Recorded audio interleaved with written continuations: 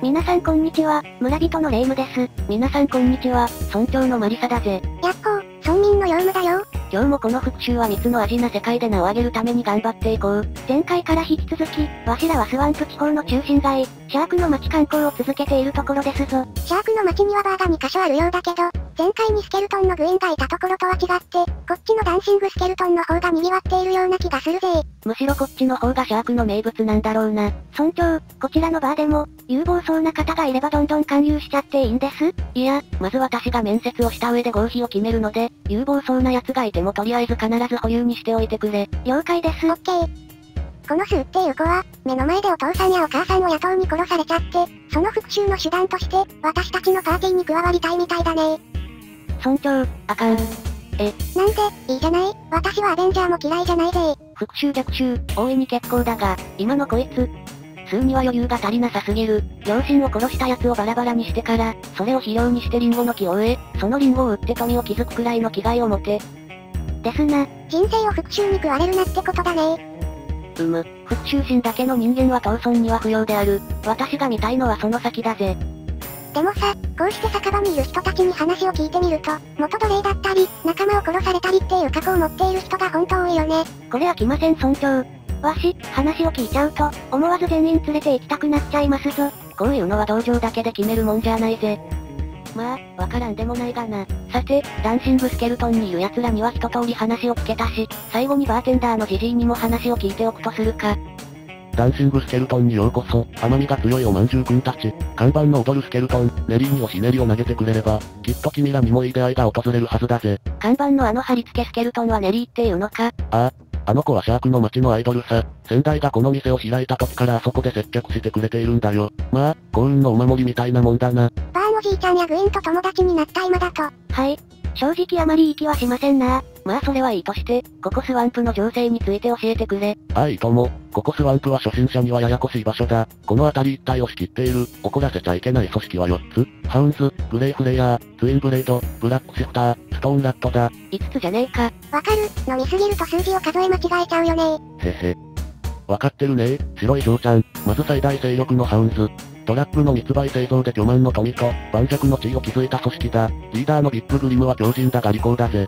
腐っていますな。必ず潰すぜ。気に入らないからね。聞くのはいいか？どうせ潰すのならストーンラットにしてほしいね。ストーンラットはただのゴロつき、チンピラだ。俺らのような善人の経営者を脅して、みかじめ料をせしめてやがる。善人ね。臭いですな。バーテンのじいさん、あんたからはドラッグの匂いがプンプンするぜ。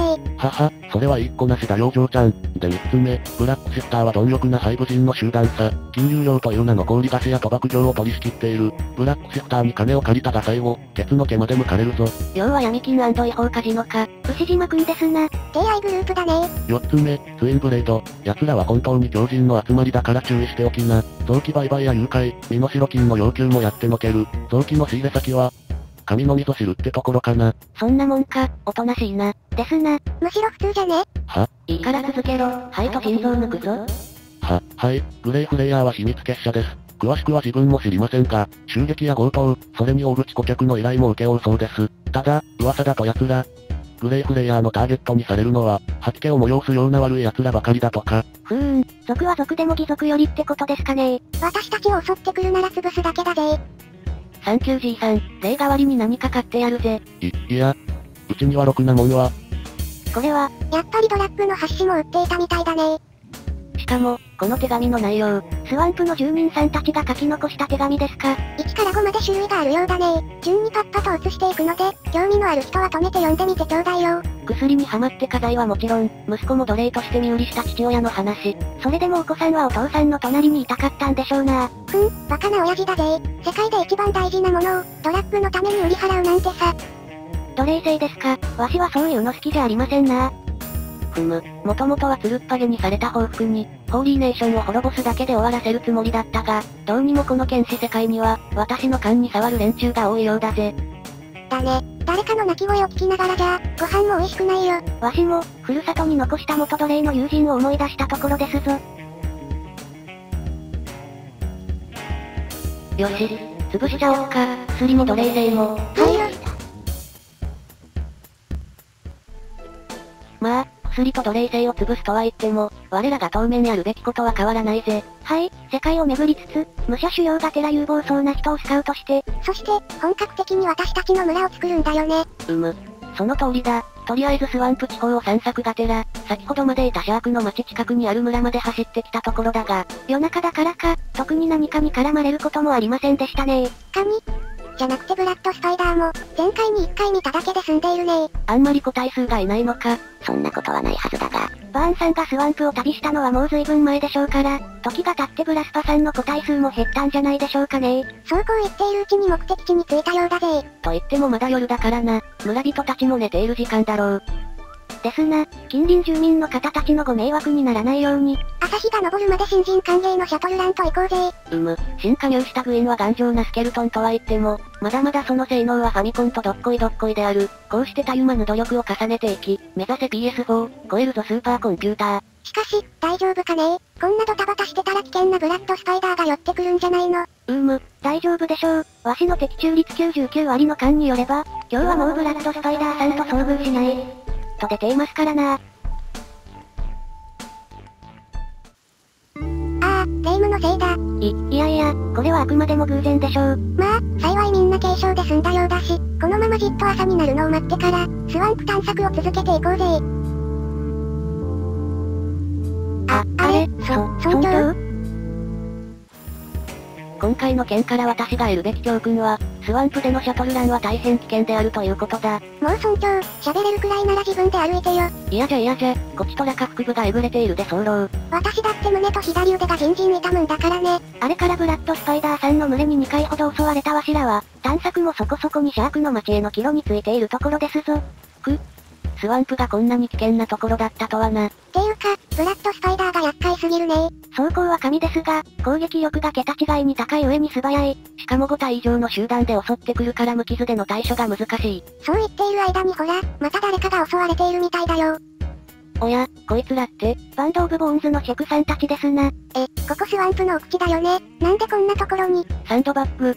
元いスパーリングパートナーにした上でボスをさらった我らに復讐しに来たか、あるいはもともとスワンプ地方もこいつらのテリトリーに入っていたのか。どうしましょう？相手にします？いいよ、面倒くさいもん。ですな、シャークの町に着いたし、早くこの荷物を下ろせるところに行こうぜ。誰が荷物だ誰が。もう、村長重いよ。ここはダンシングスケルトンではない方のバーです。前回に私とバーンがグインをスカウトしたところだな。時間が経ったことで、酒場にいるメンツも少し変わったようだ。私も2運びでヘトヘトだぜ。ちょっと一眠りさせてもらうよ。私も、思ったより傷が深い。すまんがちょっくら無限の世界に使ってくるぜ。村長、おやすみなさい。職である私が2人の護衛につこう。B も。それでは、我らは2人が起きるまで。自由時間としようか。それじゃあ今回は、この曇りなき眼に定評があるわしが、ここシャークの町に眠っている優れた人材の発掘に励んでみましょうかね。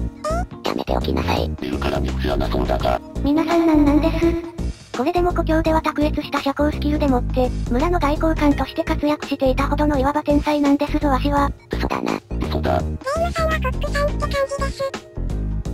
何やら皆さんの尊重に対する信頼と、わしに対するそれに隔たりを感じますが、わしの勘ではこのお二方、どちらもただものではない雰囲気を醸し出しているように思うんですよね。しかし、勝手な勧誘は禁止されているだろう。村長さんが起きるまで待ちましょう。それがスケルトン的ベストアンサー。大丈夫ですってば、ちょっとシュワシュワでも飲みながら、ほろ酔い気分でこのお二方の身の上話なんぞを聞き出すだけですからね。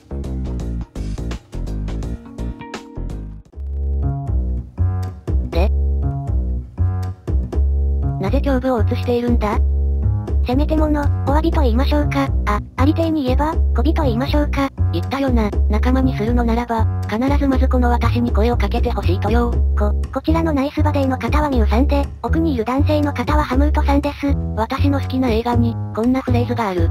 狙ってから撃つんだ。撃ってから狙うんじゃ順番が違う。やっぱり、飽きませんか？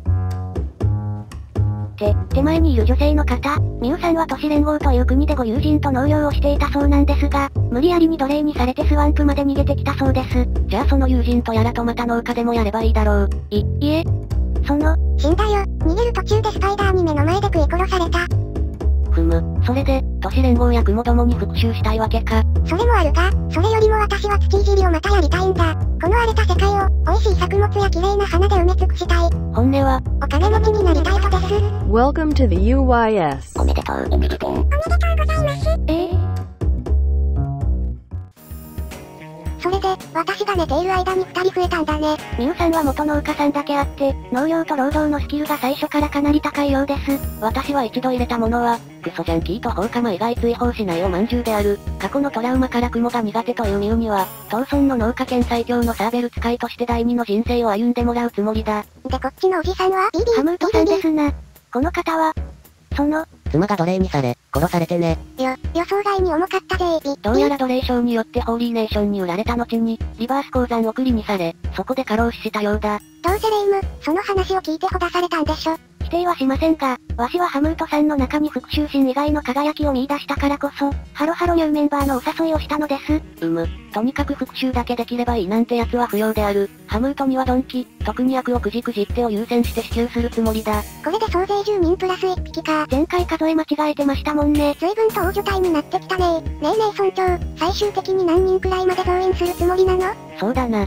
枠は30名まであるようだが、とりあえず、20名前後くらいを考えているぜ。できるだけユニークな方を勧誘していきたいですな。と言っても、話を聞くとみんなそれぞれにドラマがあるから、どうしても感情移入しちゃうんだよね。種族に偏りが出るのも望ましい状況ではない。現状だと、チェク成分とハイブ成分が不足気味なので、第1にチェク、ハイブ、第2にスケルトン。